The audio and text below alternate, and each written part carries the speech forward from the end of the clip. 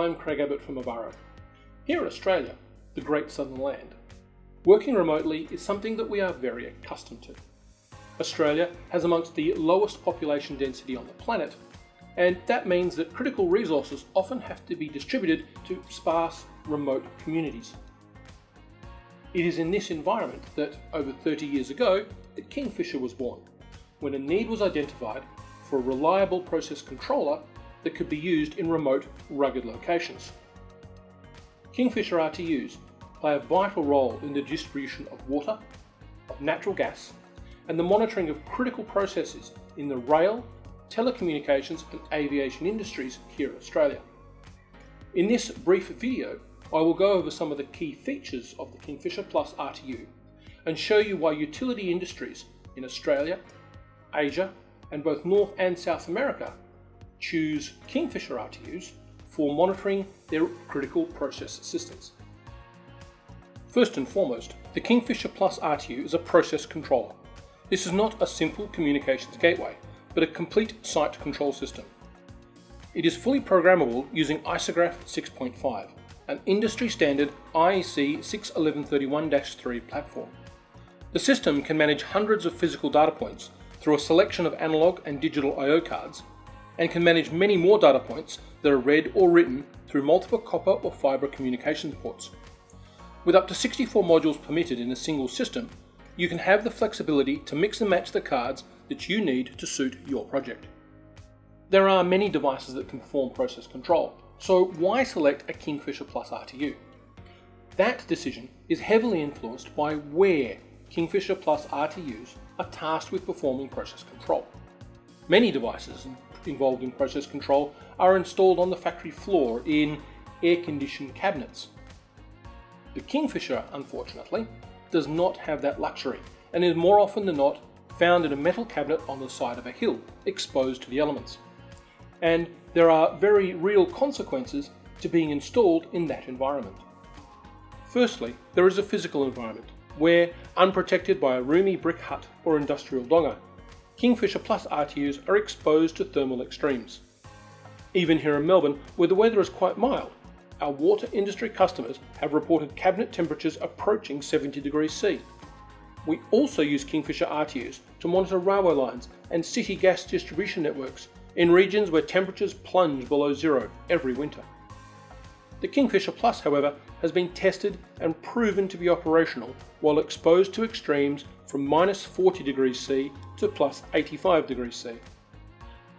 Another challenge for remote locations is the lack of reliable communications. Again, the factory floor typically has the luxury of high-speed Ethernet, but out beyond the black stump, the Kingfisher Plus has to make do with whatever is possible. This typically means narrowband and unreliable or irregular communication links. There is a layered set of solutions to this challenge, which include the use of multiple communications pathways, efficient communications protocols, and a local historian.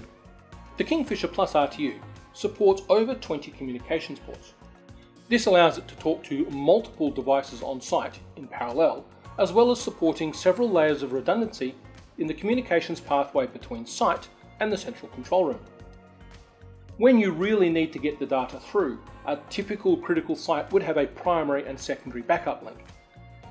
With Kingfisher, you can take that a few steps further, perhaps a primary and then secondary radio link that is backed up by a microwave link that then fails over to a satellite link. Unfortunately, as you go on to these deeper links, communications bandwidth tends to get lower and costs go higher. For that, Kingfisher supports protocols that keep bandwidth low, which reduces your cost and keeps your communications efficient. Protocols like DNP3 and IEC 6870 are supported natively on the Kingfisher. In support of DNP3, each of the I/O points on an RTU can be mapped directly to DNP3.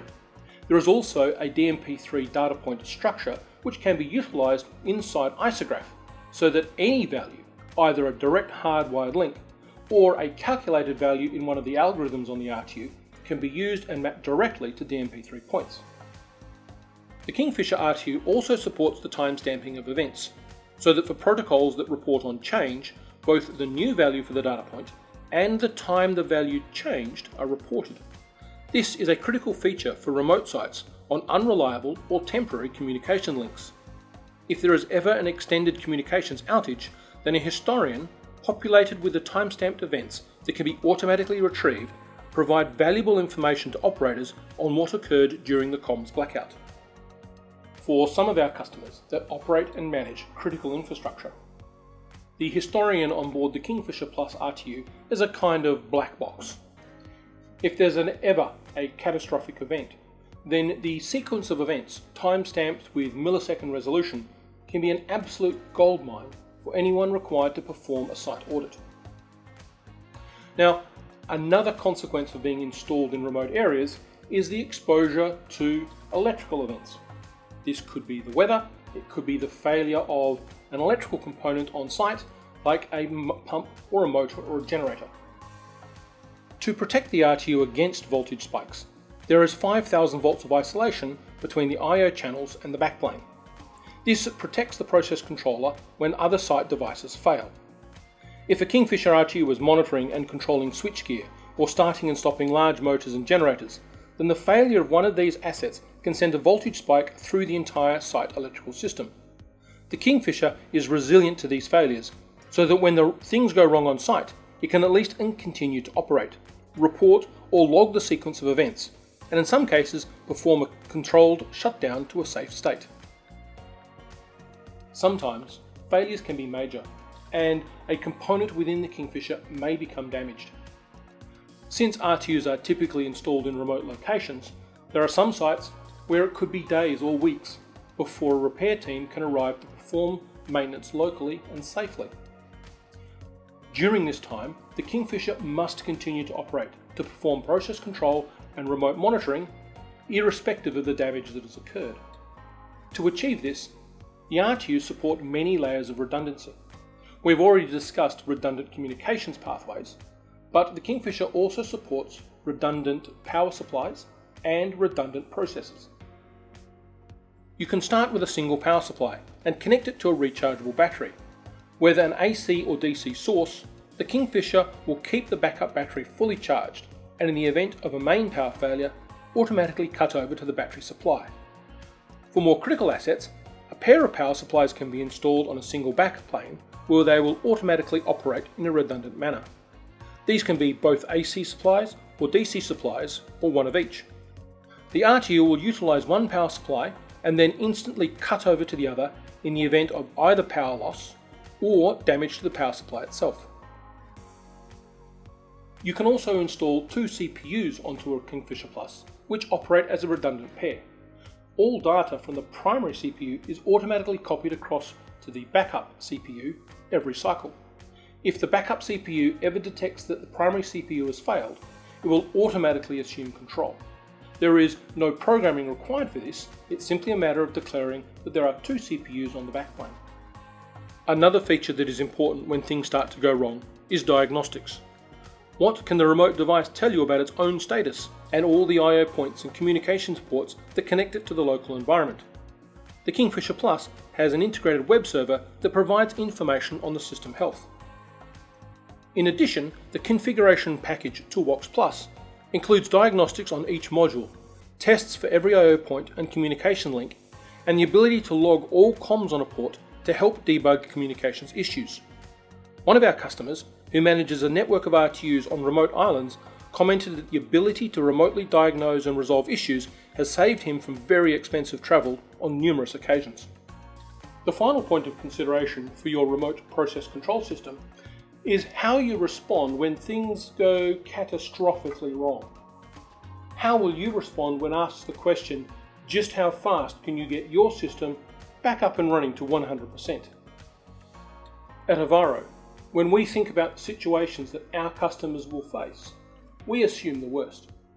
We assume that the first responder will have minimal experience, that they have probably forgotten most of their training, and they simply do not have access to special tools. Fortunately, for the Kingfisher Plus, we've designed the system so that all that the first responder needs is the module that needs to be replaced and a screwdriver. Each module is held in place by a single screw, And perhaps for an I/O module there might be 2 more screws so that you can quickly remove and replace the I/O without changing any of the wiring. Each module has an LED to indicate its health, so that you can quickly identify which is the failed module. Then it is a matter of removing and replacing the I/O module in the rack. This can be done under full power without causing any damage to the I/O module or to the rack. Every single card can be hot swapped. The I/O cards, the comms cards, the processor card, and the power supply cards. This allows you to get the system back up and running as fast as possible. In the case of the CPU, however, there is one final trick up the sleeve. This is the CP35, the latest in the 3rd generation of Kingfisher processors, and the back is an SD card.